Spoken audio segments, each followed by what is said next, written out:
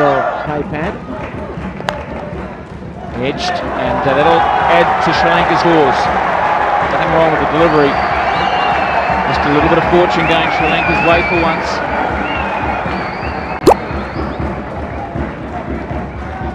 Good encouragement from his senior partner. Yes, fortune following the brave. Suresh Parera having a big heave at it, going through with the drive, getting an edge, and perfectly placed. Russel Arnold. Just standing in front of the umpire. Oh, he's got that one away down the boundary. This could be four. It'll be four. That's a great pressure relieving shot, that is. The Sri Lankans here enjoying every moment of this now. Nathan Nastel is dibbly-dobbly when it comes to pace, so he's erred on the leg side. There's no cushion for the bowler over there. He's got a short fine leg in position and a deep square leg. And what a player this Perera is. It's a dull evening in Colombo.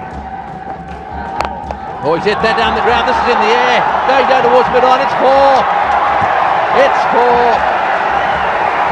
Perera is playing the innings that he's probably dreamt about. As a young kid, he probably watched his heroes doing this sort of thing. Well, he's come out here today and he's doing.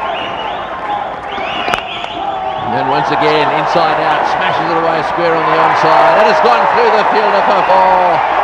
Perera is hitting it that hard, the Kiwis are finding it difficult to stop him. Certainly didn't need a misfield to find the boundary. The pressure certainly easing out. Perera is playing a peach of an innings over there, slicing that one over the top of point, and that is a shoddy bit of work over there.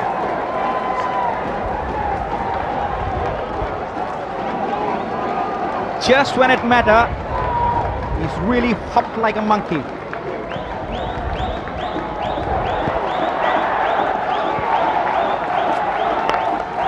Oh, he's hit that one like a rocket as well. It's going into the gap for four. Well, Suresh Parera has chalked up his first half century in one-day international cricket. He's done it in fine style. He's brought a smile to the face of everyone on this ground. His mates are enjoying every moment of this little glorious patch he's having here. Well done, young man. Great shot, that one. This is a tremendous 50 under pressure. Perera on that occasion, finding the spot, getting the elevation right. And look at that. If they did, well, Suresh Parera, you just smash it over the top. Watch this. Whack, four. No trouble at all. He's had a wonderful day. And the two of them now celebrating together. What a partnership. Taiwan are joining in the fun. A partnership of 103. When really... The important thing over here is they handled the crunch situation very well. Just when it mattered, they delivered. Yes, well, I think that was relatively predictable. Anything slightly short there was going to go, and boy, he's taken a stump with him as well. That's going to go up on the mantelpiece. Wasn't that a lovely scene? And have a look at the players there. They're a pretty close side, this Sri Lankan side, and they were up as a man as he smashed that one away. There are lots of joys in life, but one of them very definitely is to see a youngster coming good in the big time. Yes, they have handled the situation very well, and as I said, when you're 4 wickets down for 27, it doesn't look too good. It's very important to hold your nerve. Didn't press the panic button. Look at that, jubilation all the way, and they're deserved winners. And Suresh Parera made 56.